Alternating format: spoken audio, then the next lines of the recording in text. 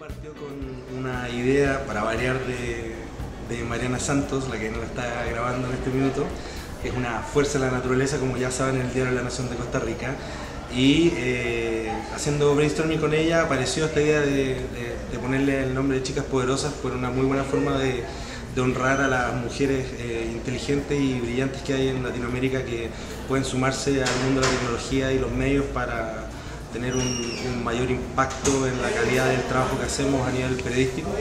Y bueno, se lanzó como un pequeño test en Chile con Hackers en Chile y fue fantástico.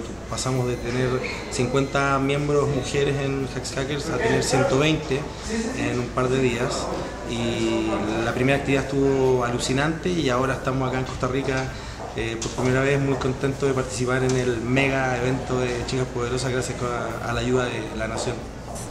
I'm delighted to be here with ICFJ Knight Fellow Mariana Santos, who is leading an extraordinary new initiative called Chicas Poderosas here in Costa Rica. We are very appreciative for the support that we've gotten from La Nacion, and especially from the leader of the investigative team, Giannina Segnini. She has been really, truly supporting of this great initiative. And the enthusiasm that we have seen from women here and men who also want to participate in Chicas Poderosas has been truly amazing. And their excitement and the work that they are doing with technology already is astounding, and shows that innovation and the use of technology is the future for Costa Rica, for the region, and for journalism around the world.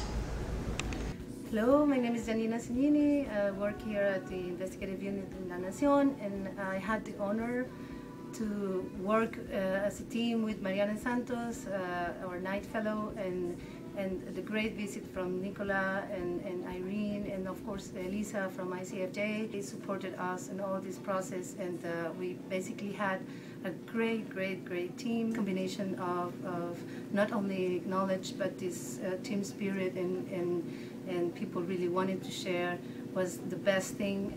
It was the first time we had something like this in Costa Rica, and I'm so honored to have learned from Mariana and from all the girls. To organize Chicas Poderosas was not only a great honor, as it was a great success at the end with all the help from La Nacion and my host Giannina. We were able to get together more than 80 girls and boys to co-work in an environment where the process is all about team spirit, working with data, with journalists, with developers and designers, trying to get at the end a story which the users could read, understand and interact with.